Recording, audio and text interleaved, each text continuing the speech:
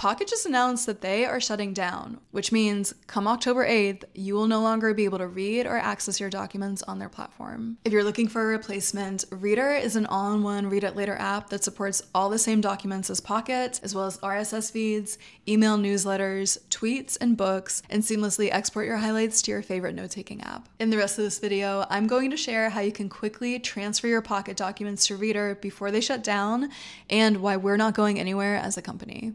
To get started, you'll first need a Reader account. You can sign up for a 60-day free trial, which is double our usual trial length at the link in the video description. Once you've set up your account, you'll see the option to connect to Pocket inside the Reader onboarding flow.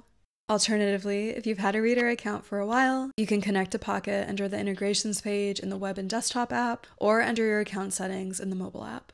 Once you connect to Pocket, we'll automatically import all of your documents to your Reader library. Your 10 most recent saves will appear in the inbox, and any older saves will appear in the later section, or archive if you've already archived them in Pocket.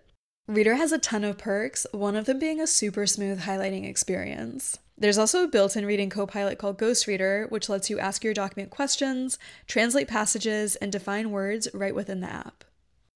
All of the highlights you take in Reader will be synced to your Readwise dashboard, where you can review them, chat with them using AI, and export them to your favorite note-taking app. Pocket has been around since 2007, and while we're of course sad to see one of the oldest reading apps shut down, we also want to assure you guys we're not destined for the same fate. We're a fully bootstrapped company that's been around since 2017, meaning we're not obligated to some of the unsustainable practices and expectations of venture capital firms. If you're interested in knowing more about our company history and our financial model, our co-founders actually wrote a whole blog post about it, which I'll link to in the video description. Feel free to ask me any questions in the comments below. Thanks so much for watching, and happy reading no matter where you end up.